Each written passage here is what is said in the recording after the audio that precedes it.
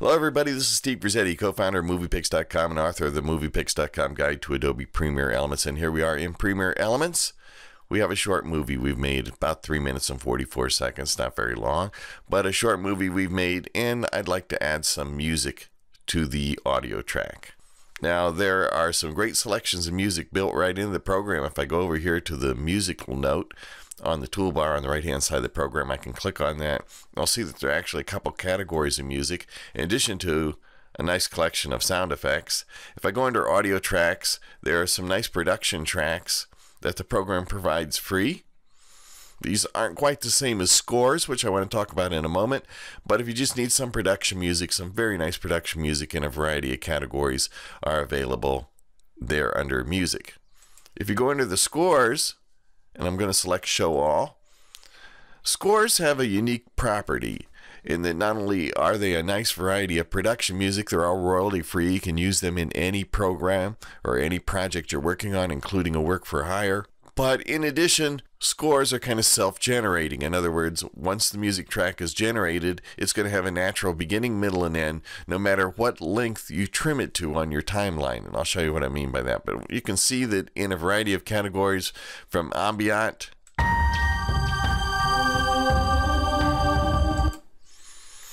to atmospheric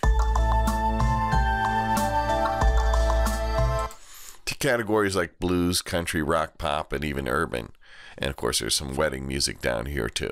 You'll notice a number of these have a little blue flag over them. Don't let that panic you. A little blue flag just means it hasn't been downloaded yet to your computer. But the very first time you use them, the program will automatically download them and install them onto your computer and into the program, and you'll never have to download them again. That's why you can see some of these that I've used in the past or that I've used before do not have a blue flag over them.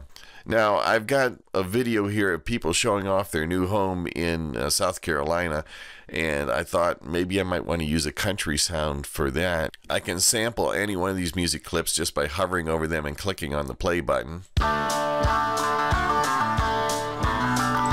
little bit too folksy for me, and some of these are a little bit too upbeat. And some, like the blues, are just a little bit too, well, they're a little bit too slow for me. But I did find a song called Rainy Daydream. It's in the blues that I think is a perfect match for this video. I'm going to drag it down to the music track from the scores panel. Once I've added it to the timeline, you notice that I get a properties panel that automatically opens up. There's an intensity level, which I have never really found makes much difference in the music, but we'll bring it down to about medium.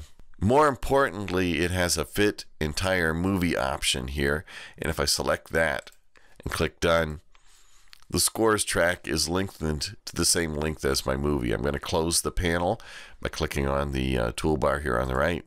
Now you can see that my scores are now the same length as my movie. In case you're not seeing your scores, you can toggle them open or closed here by clicking on the timeline headers here to the left.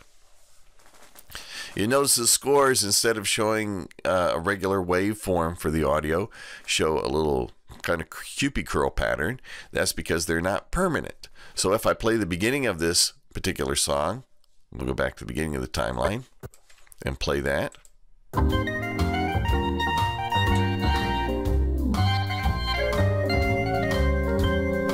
If I play the end, though, listen how naturally it ends at the same length as the movie. So I'm just going to play the last couple seconds of it.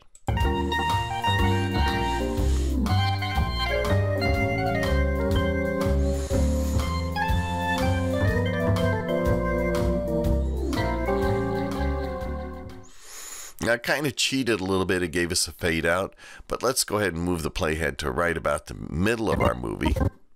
I'm going to shorten the length of this just by trimming it. All right, I'm going to trim the length of Rainy Daydream to much shorter, and I want you to listen to the end, and you'll hear again a very natural end to it.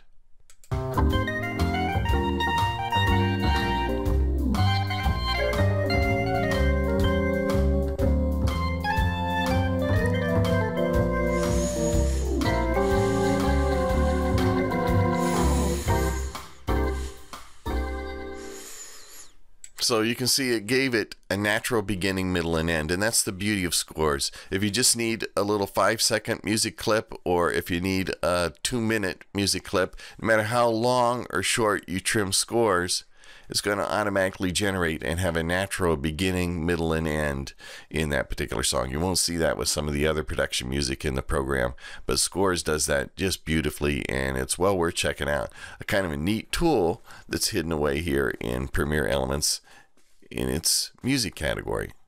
Now, if you want to know more about these kind of hidden tools, or just how to use all the tools in the program, check out the tips and tutorials we have at moviepix.com. If you want to know everything about Premiere Elements, you'll want to check out the moviepix.com guide to Adobe Premiere Elements. It's available at amazon.com, and I'm Steve. I wrote the book. I hope to see you again real soon. Take care.